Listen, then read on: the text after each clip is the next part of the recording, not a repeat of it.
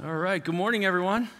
It's great to see you as we continue our series in Ecclesiastes we're calling Seasons. What season of life do you find yourself in? Winter, spring, summer, fall. We've been speaking about the different seasons, but if you recall, we've been speaking about this metaphorically as well, even in our emotions.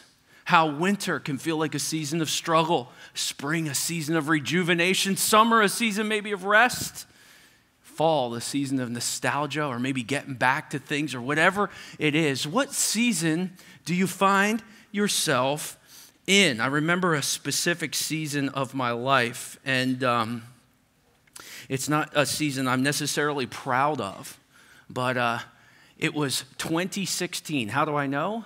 Many of you know I journal things and take pictures of things and make notes of different things so I can see patterns in my life. I don't want the enemy to scheme against me and not notice and see what he's doing, but I also want to see areas of growth in my own spiritual life. So when I write and journal out a prayer, I will go back and say, answered prayer builds my faith, it strengthens my faith, and how quick are we to forget the goodness of God in different seasons of our life? And so that's always been a helpful thing for me. So I know this was 2016 because I have even a picture of what I'm going to talk about today, but it was a season of my life where I was finding myself incredibly busy.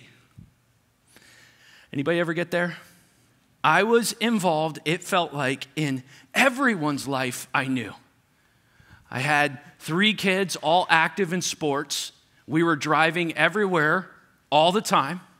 It felt like we were always in the car, always at Wawa, right? Just constantly going. In fact, I was coaching 2 of the teams. And so I'm running there even as a coach. I'm getting there. I'm helping out. I'm doing my best in what I can do in the different avenues. And so I was helping with a high school baseball team. I was helping with a basketball team. I was helping with a little league squad. I was everywhere. And on top of that, running the church, growing ministries, different small groups, different leadership. And I was loving every aspect of it. I really was. Notice I'm speaking in past tense. I was going so fast and so hard at life, doing good things. I love being a dad. I knew this was a season. But at the same time, I was running myself so thin. I wasn't sleeping much. I was educating myself late at night. I was arriving early at meetings early in the morning, so I wasn't sleeping much. I was on the move constantly, and so there was a lot of, nothing against it, I love it, but there was a lot of sheets and Wawa in me, okay? And I'm just constantly moving and going and getting there and getting there. And everywhere I felt I was a little bit late, which brings a little bit of stress into your life. And so there's a little bit of anxiousness. I'm not there on time. I'm not scheduling enough margin in my life, and I'm going, and I'm going, and I'm going, and all of a sudden I felt something right here that I'd never felt before. And all of a sudden my left arm just was like all of a sudden weird. And I was trying to get my thing, and I'm like, this isn't good. Oh, it's nothing. And then just a little bit later in the day, it came back even more fierce to the point where I called my wife. I said, I don't like how this feels.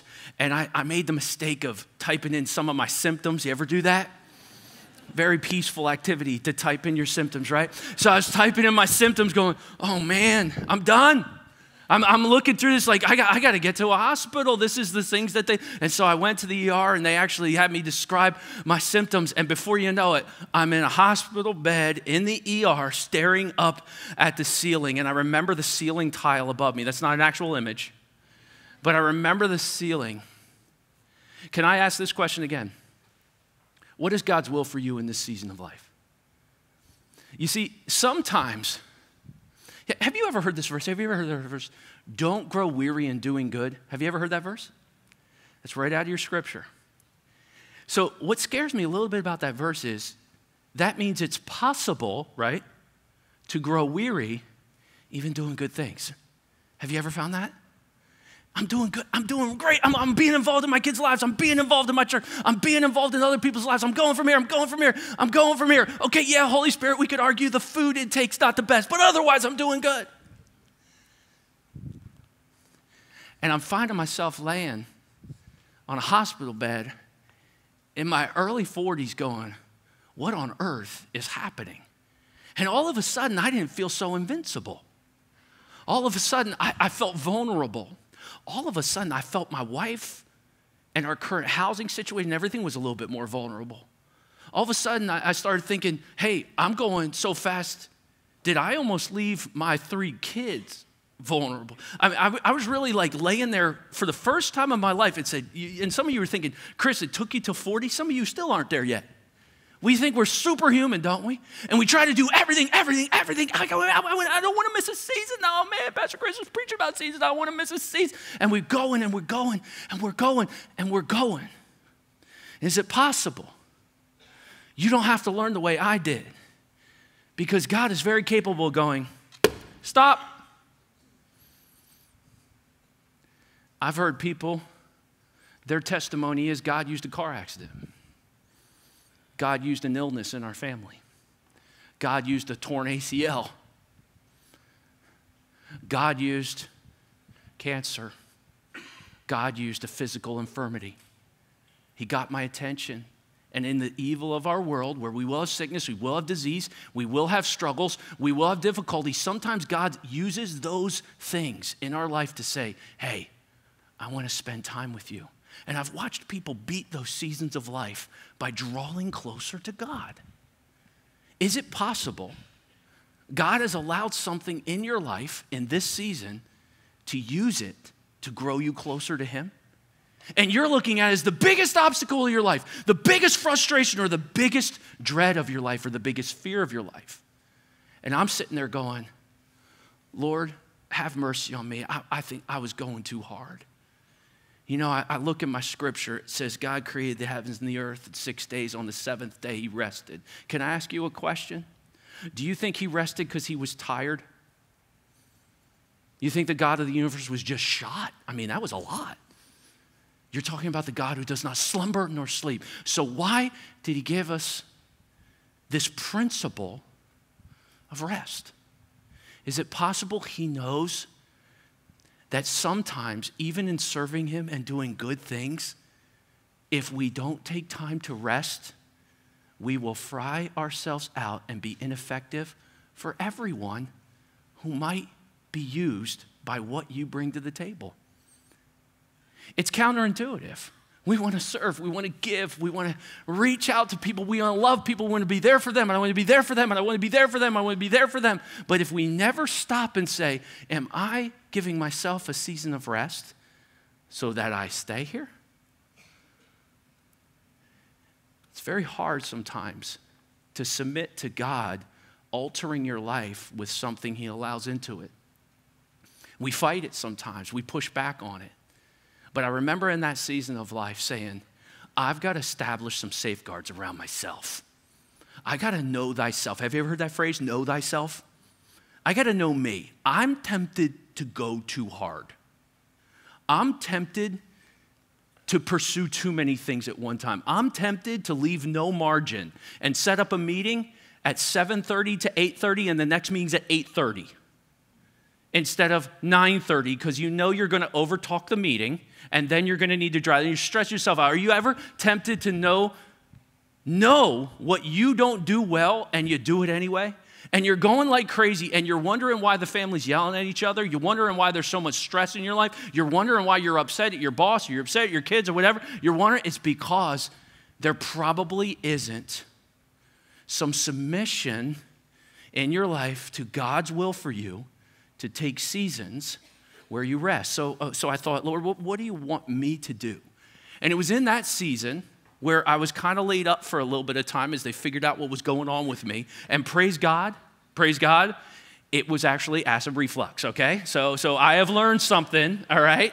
It was a lot of acid reflux that manifested itself like a heart disease, and many of you know that can happen, right? I guess you shouldn't have spaghetti and then a Sheetz coffee and then I guess you shouldn't, you know. But I learned something about what changes I needed to make. But a bigger change I made was something I found in Scripture. And I realized I got to surround myself by people who can point out things, carry me in seasons, be there for me in seasons. So I started making a list of people I needed to get in my life.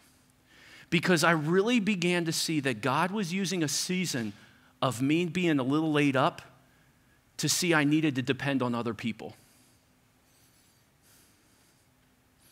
I know I'm speaking to Northeast Pennsylvania auditorium, but I got a bunch of different countries as well as states on there as well. But in our area, if you're watching online, in our area, we tend to be a little independent. We tend to go, I got it. We tend to be like, yeah, I know I probably should use a couple people, but I'm going to do it. And we kind of overwhelm ourselves.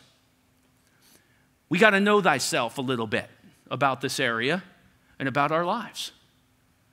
And God was showing me, I have something in this next season for you, and you're not going to be able to do it by yourself. Can you submit to what I want and use others? Is it possible you're going so hard and you're doing good, but is it possible you're holding back other people from having a chance to minister in the very area God is using you because you're doing it all yourself? Oh, but administration's tough and getting other people involved is tough. But what is God's will for you in this season? Is your busyness actually your refusal to ask for help? Is that actually why you're busy? Is your busyness a refusal to admit you can't do it?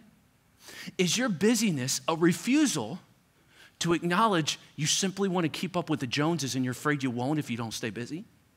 Is it actually something you're pushing back on the Lord and not trusting Him with what He's asking you to do in this season of life?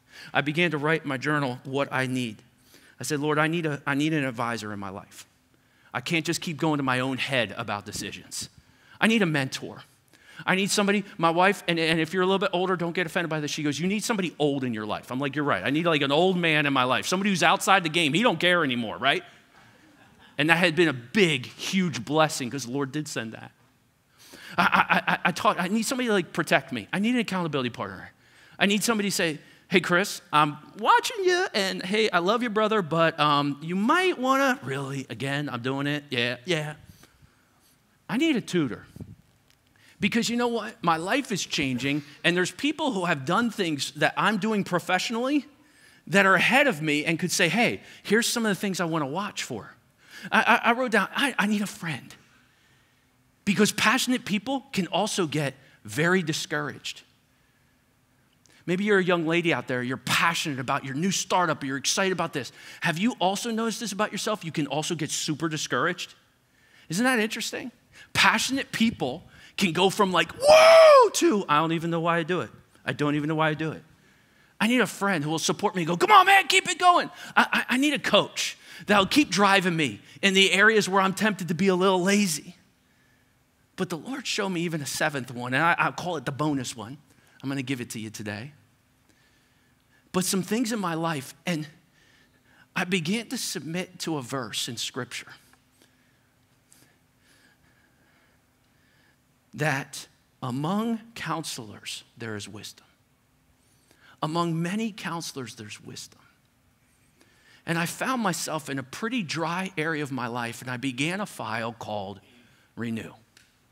I need to renew my life here. I need to renew my thinking here. I need to be renewing this here. And I kept writing that renew so much, I thought, you know what? That would be a really cool name for a church someday, God. And that is actually what I ended up presenting to the leadership. And it came out of that whole period of my life. What I didn't know that fall is I would be a point leader in purchasing revivals. God hadn't shown that to me yet, but I realized later that God was using that time period to say, you're going to make a ton of mistakes if you don't have more counselors in your life. And even though you're running doing good, I'm calling other people to come around you. And God was so faithful in that. I prayed hard, and I got loved on good, and I surrounded myself with an older man. I surrounded myself with an advisor in pastoral ministry. I surrounded myself with an accountability partner. I surrounded myself with somebody who was just a supportive friend. And I've lost some people on that list even this year.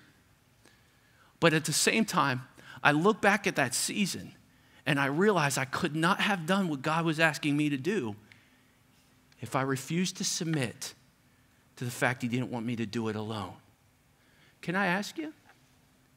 Is it possible you are feeling fried out, discouraged, and overwhelmed because of your inability to submit to one of God's counsels for us, taking time to restore and renew? On a beach? Sure, do it. If you're watching on a beach, go out, go get it. But far more importantly, because you can go on 5 straight vacations and still be exhausted, you need the renewal that comes from the Word of God. And it's these seasons where God's calling us to say, hey, I want you to submit what I have planned right now. Don't fight me on this. You're one of my stubborn kids, if you will, and I want to teach you. It's a season of life that's difficult to navigate, but it's a season of life that has taught me so much. And I hope today will resonate with you, because I believe it's one of the number one problems Solomon had. He wrote the book of Proverbs, and it was proverbial wisdom. It was beautiful wisdom. And he spoke about how to live a life that's a blessed life. But we've been studying in this series the book of Ecclesiastes, which it seems he wrote later in life. And instead of the proverbial wisdom of Proverbs, we have much more of a speculative wisdom. He says the words of the preacher, the son of David, king of Jerusalem. And this time it's more like, learn from my mistakes. I make poor choices. I had poor discernment. He had the wisdom and he had the leadership, but it doesn't seem like Solomon had people around him. And in that isolation, it's as if you're reading the book of Ecclesiastes like he's sitting up in an empty throne room going, look at this kingdom and look at this. It's worthless. It's meaningless. And he feels empty. Is it possible that there's a message for all of us to learn from his life on what not to do to keep from not finishing well? In this series, we've been looking at different acronyms. I hope you've enjoyed it. From Rapata to Tada to Ger, Tiz, Jig, Lot, Let, Get, Shadow, Dash schemes. And in each one of those, we've been speaking about what's God's will in that season of life and what you're currently going through. And today, I want to call our message Keep, specifically the king's commands. For Solomon has something he wants to teach about submission. It's something we maybe kind of shudder at a little bit. For many of you may have grown up in church and hearing submission and hearing different things, and you look at submission as weakness. When you hear that word, you think that's weakness. But can I encourage you? As I review Scripture, I don't think there could be a stronger virtue in someone than the ability to submit to the authority that God's put over their life. But more specifically, to the authority he is in their life. In your season of busyness, don't make God have to get your attention. Let's learn today from the experience and see what God has for us today in his word. Heavenly Father, we open your word here in Ecclesiastes and we long to hear from you. We love to search out the whole counsel of Scripture here at Renew, and we understand that this book is difficult to understand. But we know there's a message for us to learn. Throughout all the book of Ecclesiastes, we see this umbrella. Obey God's commands, and it will go well for you. There's an aspect in our society where independence is lauded, the lack of dependence on anyone else, the I got it, leave me alone, or even the I want all the credit mindset prevents us from doing things that you often desire for us. And so, Lord, today as we listen to your word, I pray if it be your will, you to remove the room of distraction. We need to hear from you. I pray you'd humble our hearts so we won't just be hearers of the word. We need to be doers as well. And then, Lord, I pray we would be different because we visited this place. And thank you so much, and give a blessing to those who made a priority this Sunday to either tune in or sit here in the house under your awesome words. We pray all this, and all Renew Bible said, Amen. All right, what do you got for us, Kohelet? If you're new to our series, if you've come to one of our camps as a family or your kids came and you're visiting with us, we've been in this book, and Solomon takes this interesting approach. He allows this shadowy type figure to speak into the audience, almost like a professor in the front of the room, and it's as if Solomon takes a seat and listens as well. And this figure in the Hebrew is Kohelet, or it means preacher. And he will often give his thesis, and then he'll break it down saying, I'll prove it to you, I'll prove it to you, I'll prove it to you. And so here's his thesis today. Who is like the wise? And who knows the interpretation of a thing? A man's wisdom makes his face shine, and the hardness of his face is changed. As I was in the ER that day, I took a selfie of myself. You say, that's odd. It was. You want to know why? I wanted to see what I looked like years from now. I am not about to show you the picture, but I have it. I have it. And I'm looking at it. My hair still looked great. Don't worry. But as I'm looking at it, I can see the stress. And I know my facial expression was, really, dude? Really? And I wanted that as a remembrance for me. That in some ways I really had felt like I did this to myself. Because there were people speaking in my life, even during that season, saying, hey, keep in mind, man, you can't just go, keep in mind, you're doing another class? Well, yeah, I got to continue my education. Keep in mind, you're helping with that too? Yeah, I've got to be there for that. Keep in mind, there were people trying to give the little keep in mind. Have you ever had those people in your life? They love you. Hey, I just want to keep in mind. And when I got that wisdom that I need to surround myself with people, my countenance literally changed. Have you ever seen pictures of you in the past and you can see the stress on your face? Oh, you smiled for the picture, but you know what was behind that picture, don't you? You know how you were actually feeling during that picture. That picture, in some ways, you look at as a fraud of what was actually going on in your head. Solomon, in his incredible depth of wisdom, says when a man finds wisdom, even his face will show it. Pursuing help was one of the greatest things I could have ever had happen, for I brought into my life some of the most wonderful and important people to this day. I can't imagine doing ministry the way I had been doing it in 2016. I was doing good things, but my countenance is totally different after surrounding myself with counselors. Solomon has something to teach that person whose face is hard and overwhelmed. And he says this, I say, keep the king's command because of God's oath to him. Be not hasty to go out from his presence. Do not take your stand in an evil cause, for he does whatever he pleases. For the word of the king is supreme, and who may say to him, what are you doing? What's going on here? Let's continue to read. He says this, whoever keeps the command will know no evil thing, and the wise heart will know the proper time and the just way. For there is a time and a way for everything, although man's trouble lies heavy on him. For he does not know what he is to be, for who can tell him how it will be? What's going on here? He continues, no man has the power to retain the spirit or power over the day of death. There is no discharge from war, nor will wickedness deliver those who are given to it. All this I observed while applying my heart to all that was done under the sun.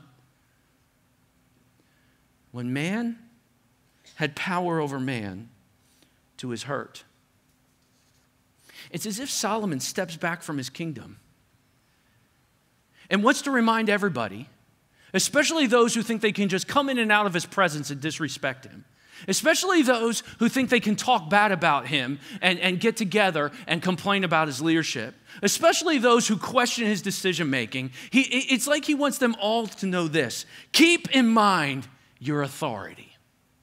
Keep that in mind. I'm the king. I'm supreme. I make the decisions. And you can comment, post, and do whatever you want, but I'm going to do what I'm going to do. We all kind of step back. And Solomon says that's what leadership is under the sun. Keep in mind your authority. Keep the king's command. Why? Because of God's what to him? Oath to him. See, Solomon understood something about this theologically. He's saying, it's God who put me in my authoritative position. So if you have a problem with me as your authority, do you know who your real problem is with? Him. Scripture teaches this layer, if you will, of authority that is good for us to keep in mind. Especially when we're underneath authorities we don't tend to respect or like or possibly want to complain about. Has that ever been your case? Have you ever found yourself under a certain authority that you don't like, don't respect, think is unfair, think is unjust? I think we've all experienced authorities like that, whether it be a coach, a teacher, a parent, a government. How do we respond in those moments? Solomon says, under the sun, keep in mind, not under the S-O-N, Jesus, but under the sun, in this secular world, authority makes the rules, and remember that, but just keep this in mind. There's a layer over that, and that's God. Romans 13 teaches this principle. It says this, everyone must submit himself to their governing authorities, for there is no authority except that which God has established. The authorities that exist have been established by God. You mean to tell me all the good authorities, all the ones I like? Even Nebuchadnezzar's, even Samson's, even Nero's. In fact, Scripture is often written to people who are suffering under very difficult authorities. I had a father come to me one time because isn't it interesting how our first taste of being underneath an authority we might not possibly like is often coaches.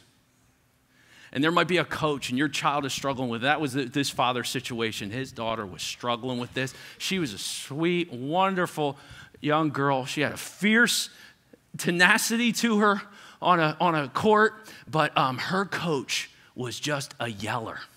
And it just crushed her spirit.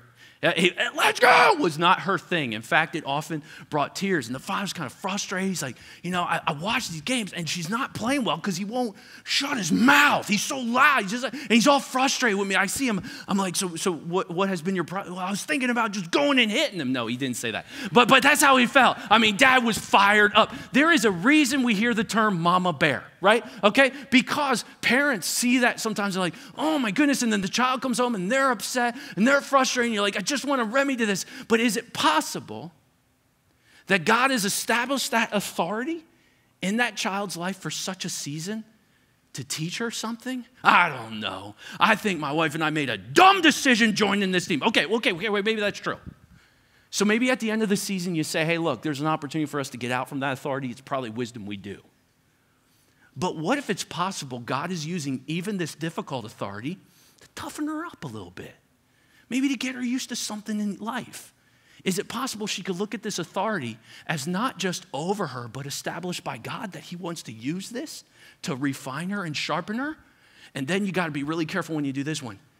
Or maybe just for like you and your wife, to refine you a little bit. Oh, it's a hard way to learn. And yes, it is. But could there be something? Because Scripture tells me all authority, whether it's that teacher who doesn't get it, or whether that's boss who, oh my word, this boss, whatever it is, could it be possible God's even using a difficult authority in your life to teach you something, to grow you, or maybe just to help you learn how difficult it is to submit to authority that you don't respect, but do because you understand the layer. There's my earthly authorities, but there's an ultimate authority. And my ultimate authority tells me that he is in control and there's no authority over me, that he's not allowed, even the difficult ones. When I'm going through seasons of struggle under authority, may I keep in mind who established my authority. Solomon looks out again. He says, then I saw the wicked buried, They used to go in and out of the holy place and were praised in the city where they had done such things. I saw people who were wicked going in and out of the holy place, and people were like, oh, you're so spiritual. Solomon's a little frustrated here. This also was vanity. Then he continues and he says, because the sentence against an evil deed is not executed speedily. When people get away with stuff, the heart of the children of man is fully set to do evil. It's like if they get away with a little, they'll do even more evil. Though a sinner does evil 100 times and prolongs his life, he says this, that yet I know it will be well with those who fear God, because they fear God before him. But it will not be well with the wicked, neither will he prolong his days like a shadow, because he does not fear before God. And what I found interesting about this is I was looking at this, I'm like, wow, it's like Solomon steps back from his kingdom and says, keep in mind not only your authority, but keep in mind your responsibility. The heart of the children of man is fully set to do evil. Solomon's hearing people question him. Solomon's people acting like maybe they should be the ones in charge. And he's kind of saying, no, keep in mind what your responsibility is. For even he can't control what goes on in his kingdom. These people do this. They're faking it over there. It's like he sees this, but I can't even fully control what goes on. And so, keep in mind who set up your authority, but keep in mind it's not your responsibility to fix the whole kingdom or to fix all the people or to question every injustice. I can't even keep it in control. You can almost hear this frustration. I think it's wise for us at times when it comes to authority to keep in mind our responsibility. Scripture says, be subject for the Lord's sake to every human institution, whether it be to the emperor as supreme or to governors as sent by him to punish those who do evil and to praise those who do good. For this is the will of God. I've been given a responsibility, and that is submit to my human institutions. Why? For Christ's sake, because he asks me to. But isn't it interesting, sometimes when we think some authority figure is being unjust, we use that as an excuse to be unjust ourselves? Well, look, that person over there, they're doing that, then they're doing that. Even Solomon's pointing it out. Yeah, that happens in the kingdom. Those people are getting away with it. Those people are getting away with it, so why don't I get away with it? I had a brother in Christ share with me one time a situation. He said, hey, I got this friend. He told me there's this guy. He's getting people like thousands of dollars back on their taxes. I mean, it's like huge amounts. And he's like, man, you got to come with me. We got to go. And he's like, so he started telling me where this guy was. And it was like down this road and like a left over here. And I'm like, I'm kind of stepping back. He goes, yeah, it sounded a little shady. But I mean, my word. And so he was receiving some counsel like, hey, maybe you better not do that. Well, the guy seems legit, though. One of the guys went there, and the guy was like, all right, well, you know how the government says, we're going to do this, and we're going to do this, we don't have to do this. And all of a sudden, they started realizing that there was some really wrong practices going on there. But they're getting away with it. Isn't that frustrating? They're making this. I mean, well, I'm trying to do it the honest way, and then I'm getting penalized, so I'm just thinking about sticking it to the man. In other words, it was like, if I'm underneath unjust leadership, well, then I can be unjust. But Scripture says, know your responsibility. Even if there's injustice in the authority above you, you have a higher authority that watches what you're doing. He received the counsel to not go there. He got back to me a couple years later. He goes, hey, you know, every one of them had to report to the IRS that people were going there. It didn't go well for them. I said, oh, man, the Lord saved you. He goes, no, you saved me. I said, no, I didn't. No, I didn't. You saved yourself when you went down that road. I always think that's a red flag, down that road. Keep in mind your authority. Keep in mind your responsibility. There's a vanity that takes place on the earth, that there's righteous people to whom it happens according to the deeds of the wicked. You want to talk about unfair? Here's something that's unfair. There's righteous people out there, and some of the things that happen in their life are the things that should be happening to the wicked people. And then there's wicked people out there, and they get some like really righteous good things. I said, this is vanity. This is meaningless. I look at out in society, and I see wicked people getting like really good things and really neat, righteous people getting really bad things. I'm upset about that. And almost in this default, he says, I commend joy. For man is nothing better under the sun than to eat and drink and be joyful. For this will go well with him in his toil. through the days of his life that God has given him under the sun. When I applied my heart to know wisdom and to see the busyness that is done on the earth, how neither day nor night do one's eyes sleep.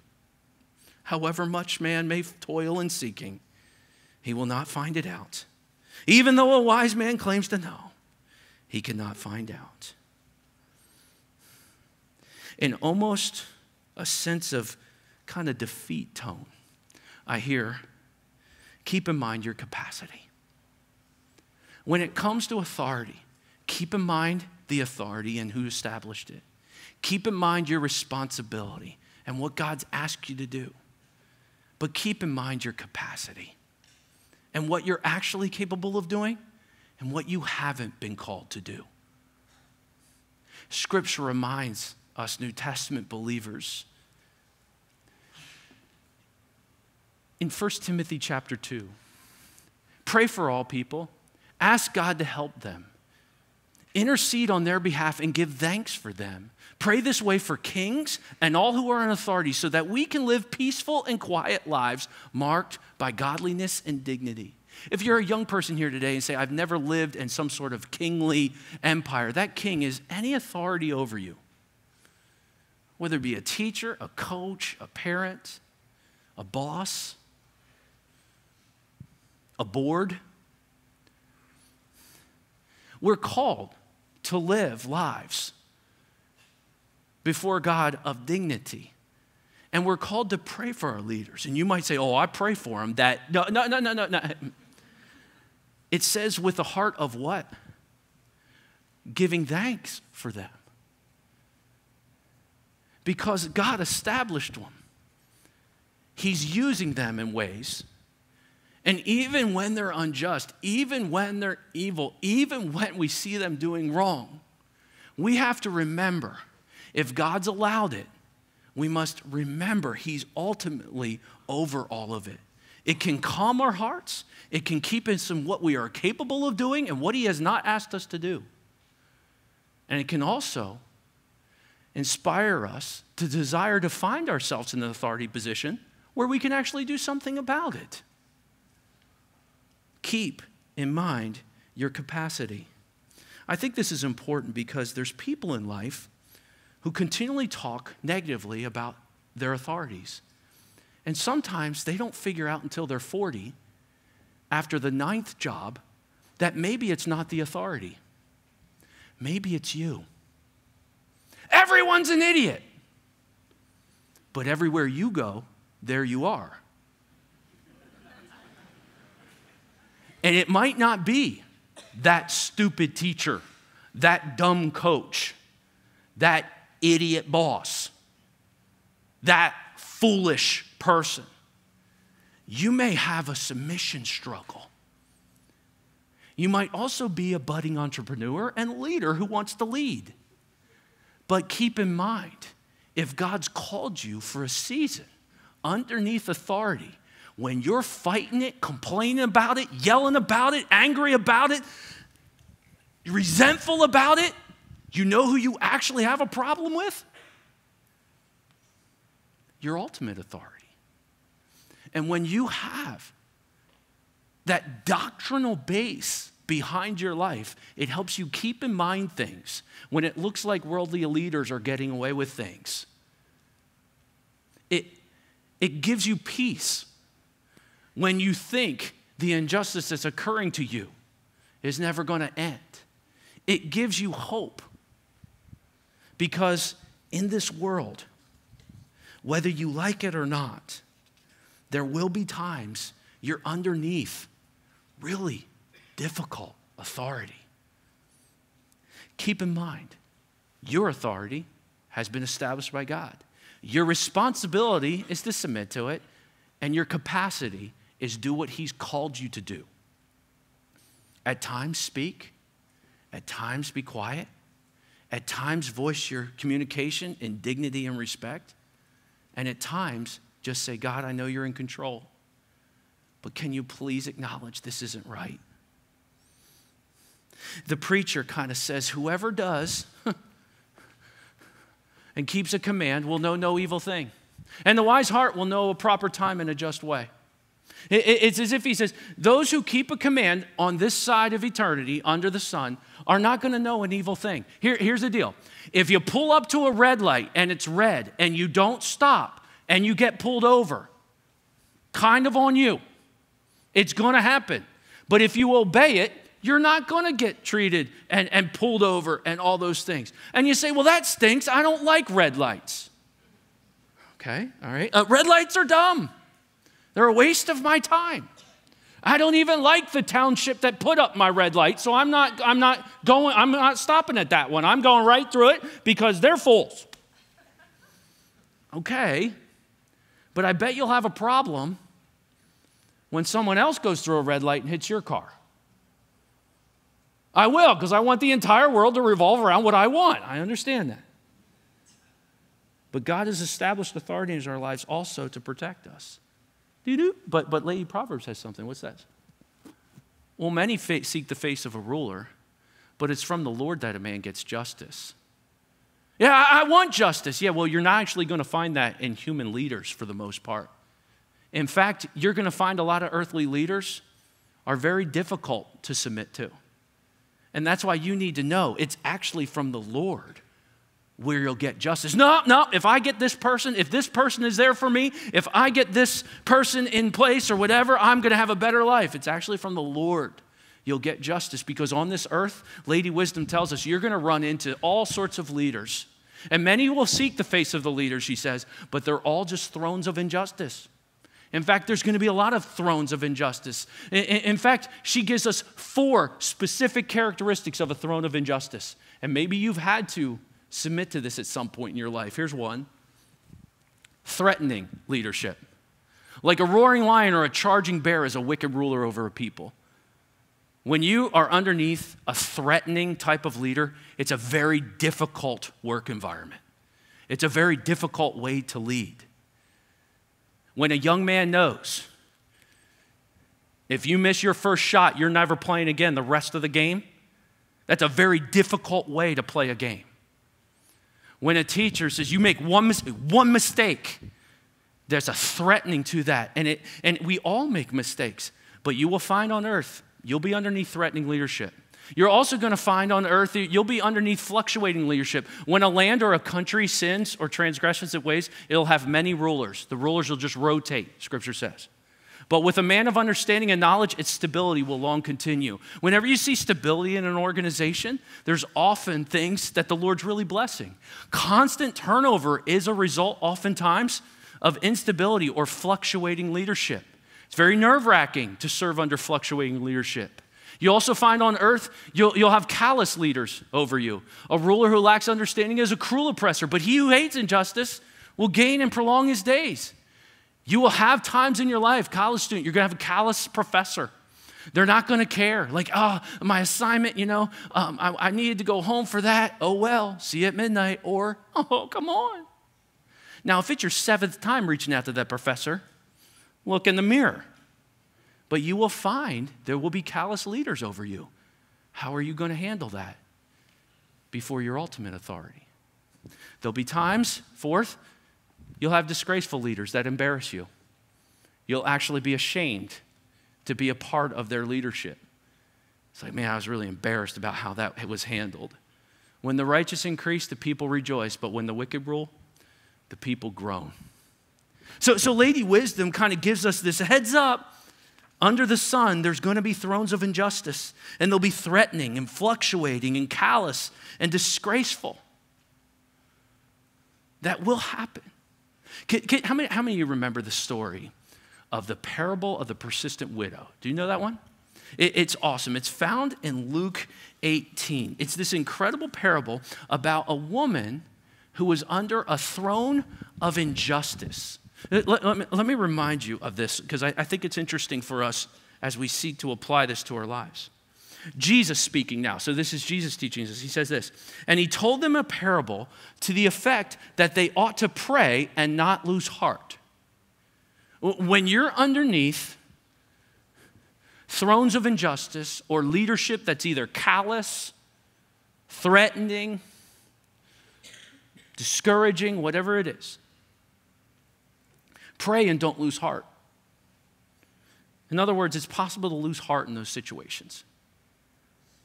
He said, in a certain city there was a judge who neither feared God nor respected man. Total under the sun judge. And there was a widow in that city who kept coming to him and saying, give me justice against my adversary. There was someone trying to hurt this woman, and she was asking for justice. And for a while he refused. He just refused to help her at all. Very callous. But afterwards, he said to himself, though I neither fear God nor respect man, yet because this widow keeps bothering me, I'll give her justice, that she will not beat me down from her continual coming. And that beat down's interesting. It means to blacken under the eye. It gives the idea that she'll make my name look bad if I don't start dealing with this. And the Lord said to the crowd listening, Jesus says, hear what the unrighteous judge said? Do you hear what he just said? He said, because she annoys me to death, I'll do what she wants. You hear that? Yeah, Jesus, where are you going with this? Will not God give justice to his elect who cry to him day and night? Will he delay long over them? I tell you, he will give them justice speedily. Nevertheless, when the Son of Man returns, will I find faith on earth? It's as if when people see injustice continuing on, they can really lose heart. And you might be in a situation, whether you're a young person here today, whether you're in a place of work, whether it's the state of your country, whether it's an environment you find yourself in, whatever you feel it is, and it's causing you to really lose heart underneath that kind of leadership, Jesus says, I want you to keep coming to me the way that woman went to that unrighteous judge. Why? There's something about the keep coming. Keep coming. Can I talk to all the young moms with toddlers in the room? I'm gonna bother you for just a second and then forgive me. Ready? Mom. Hey, mom. All right. Right? That's the idea here, okay? Jesus says, that's what I want. Why? Because he wants us to wear him out? No. Because I'm a person and I want a relationship with you. And you might be in a season where you feel you're underneath a heavy weight of authority, but there's something I want to teach you there. And I'm not calling you to a throne of injustice. I'm calling you to a throne of grace. Hebrews 4:15-16 says, let us with confidence draw near to the throne of grace that we might receive mercy and find grace to help us in time of need. Come to the throne. Keep coming. Keep coming. Keep this in mind. Whenever you go through these difficult times under difficult leadership, keep coming to me. I'm the ultimate authority. Know who your authority is. Know your responsibility is to keep coming. And know your capacity. You can't change everything, but you can come to me who can change everything. Keep coming. Keep coming. I broke it down. Let us draw with confidence. What makes you draw confidently towards someone? You know them. You know how they're going to respond. You know they're not going to reject you. Jesus says, come to me. He's knowable. He is a knowable Savior who says, come. And second, it says, to the throne of grace. He sits on the throne. He's eternal. He's sovereign over everything. I'm a knowable, eternal Father. Come to me. Come to me. Keep coming. I'm ultimately in charge. I've allowed this for a reason. Even if you don't like it, I'm going to use it. That we might receive mercy and find grace. You're not going to get, what are you doing here? Get away from me. In fact, it's the opposite.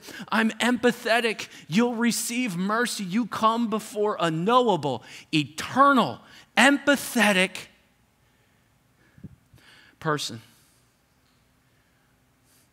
to find grace and help. I want to personally help you. God the Father, child of God, is your dad. And he says, come. Keep coming. But you know what? Aren't we tempted to go? He doesn't want to hear from me. I've been so bad lately. He doesn't want to talk to me. Oh, you know what? He's probably going to say, you again? Or we'll say things like, dear Heavenly Father, I know you're sick of me praying. And we'll say things like, Heavenly Father, I know you're too busy for me. Wrong. It's a lie. I know you probably don't want to hear from me again. Wrong. Lie. I know I keep failing and I'm so dirty in your eyes. Wrong. Clothed in the righteousness of Christ, child of God. And he wants you to keep coming because he loves you. And I know you're the God of the world and you probably don't care about me. No, I'm a personal God who wants a relationship with you. Keep coming. It's powerful.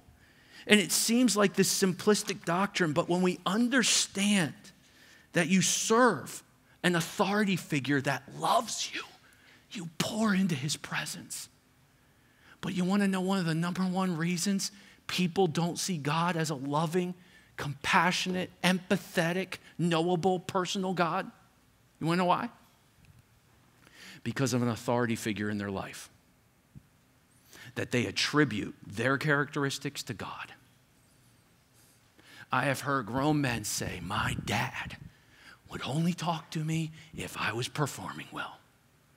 My mom will never give me grace. It's always what I'm doing wrong as a mother, so I don't even want to call her. She'll say, you never visit me. It's because I'm going to get berated the whole time I'm there. I've heard people into their adult life say, I've never heard my dad say, I love you. I've never even heard it come out of his mouth. And so when I think about God, sometimes, if I'm honest, I think about the authority figures in my life. Oh, Chris, I had the worst pastor who was so mean to me, so hard on me. And so every time I come in church, I see a pastor, I'm like, ah! It's because of an authority figure. That's why we have to know the scripture. God says, I'm not like that. Keep coming. And then some of us say, well, I have kept coming. But we have to know our authority, that we're allowed to come into his presence. We need to know our capacity and we need to know our responsibility is to keep coming to him. And when we know that, we excitingly approach the throne of grace to get help in our time of need. And I've had even people say to me, I've done that. I've been crying to God. Chris, you don't understand. I've even done that thing where I get on my knees like, God, please, please, I need help. There's so much injustice on me. It's not fair what's going on. And I don't hear anything from God. And to that, I just want to ask a quick question, not judgmentally. Has God been silent for you, child of God? Or has your Bible been closed?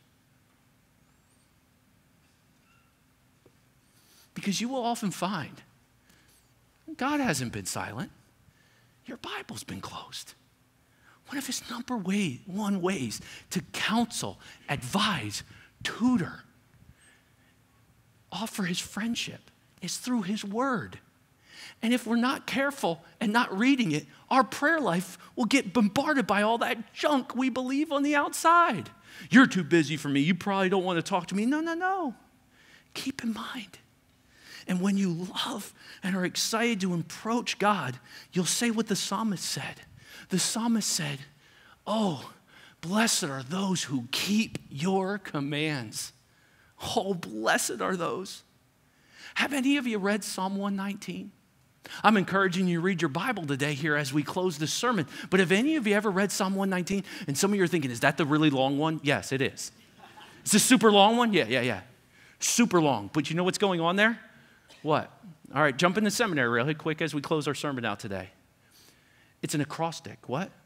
Watch this. Psalm 119 is an acrostic poem in the Hebrew, okay? So you have 22 stanzas in Psalm 119 for 22 Hebrew letters with 8 verses in each stanza for a total of 176. For example, this is the Hebrew word aleph. Aleph is a symbol that kind of looks like an N almost, doesn't it? But I want you to note something. Every word in the Hebrew will start with aleph in Psalm 119. So this first stanza, that's 8 verses long, all starts with aleph. And you're looking over here going, I don't see it, because Hebrew is read right to left. So if you look here, the Hebrew word right here is always aleph, and it goes that way. In English, you don't see it. But in Hebrew, as you study the text on that lower level of inductive study, you see that it's an acrostic and aleph is used. That's true of all 22 stanzas. And the whole chapter is the psalmist going how much he loves God's commands and how much they help him with his life.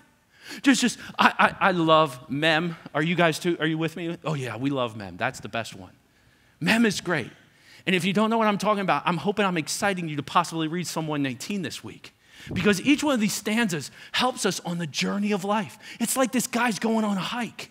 And he's telling us about how God helps him along the hike. Aleph, season of discouragement. Great 8 verses to read. One of the great verses, blessed are those whose ways blameless, who walk in the way of the Lord. Bet is great for seasons of temptation. That's where we get the verse, I have stored up your word in my heart that I might not sin against you. Gimel is a great word for a season of confusion. Those are great 8 verses to kind of coach you through seasons where you just feel so confused. Dalet is an interesting one. It's a season of sorrow and times of difficulty. Great 8 verses that talk to that part of your life on the life's journey. Hey is a season of straying. Turn my eyes from looking at worthless things. Give me life in your ways. Great 8 verses when you feel like I've kind of strayed away from God. Vav, season of fear. Zion, a season of change. Het, or hak is actually how you say, a season of anxiety. Maybe tet, a season. Teth, look at this one. It's a season of trials. It's good for me that I was afflicted, that I might learn from your statutes. Yod is a season of influence. Kaf is a season of persecution. Lamd is a season of gratitude. And Mim is what the verses are that coached me in that time of life, that I need people around me to help me through these seasons. And I need to submit to God's will to not do life on my own and not make decisions on my own.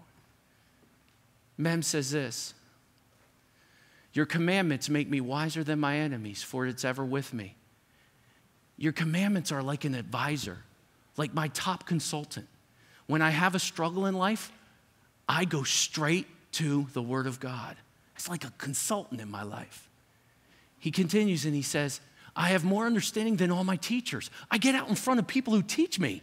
For your testimonies are my meditations. I think about it. I understand more than the aged for your precepts. It's like I got these proverbs hidden in my heart. They're like a mentor to me and a wise guide in my life. And then the psalmist says, I hold back my feet from every other evil way in order to keep your word. The word of God's like my protector, my accountability partner saying, don't do that. Don't hurt yourself. He continues in Mem and he says, I do not turn aside from your rules, for you yourself have taught me.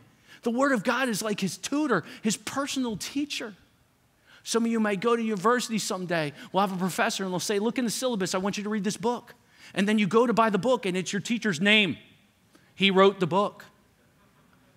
You better read it. God said, I wrote a book for you to read.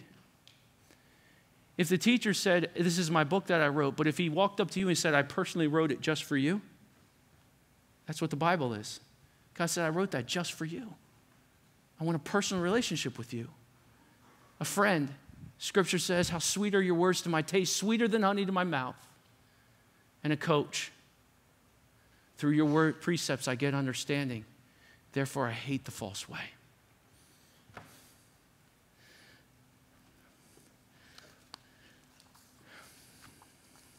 Father and son were on a hike. As the father was walking along, the son got ahead of him, got himself out on a rock that was a little steep. And out of nowhere, said, Dad, catch me! And he leaped. And the father remarks about the story. He says, my son landed on my shoulder. I did everything. I grabbed him and I put him down. I said, why did you do that? How could you just jump and then scream, Dad, catch me? He said, I knew you would. How did you know I would? Because you're my dad. Child of God. A knowable, eternal, empathetic person wrote a book for you that will be your advisor, your coach, your friend in any situation or season you go through. Is it possible that God hasn't been silent? Is it possible your Bible's been closed? This week, in your busyness, look at it as a way to punch the devil in the mouth for how distracted he has you. And submit to God's will for you to stop what you're doing for just a minute. Look at me. It's as if he says, stop, look at me, look at me. Turn the music off. Take that phone, here, look at me. I want to tell you my will for you. You keep saying, where are you? Why aren't you? What? I'm right here. And this week I want to encourage you, church, why not start with Psalm 119? Because maybe this season is a season of submission, a season to stop what you're doing and take the struggles of your authority and use this to grow yourself. Small groups, personal study, ask yourself, how could I better keep God's commands during this season of life?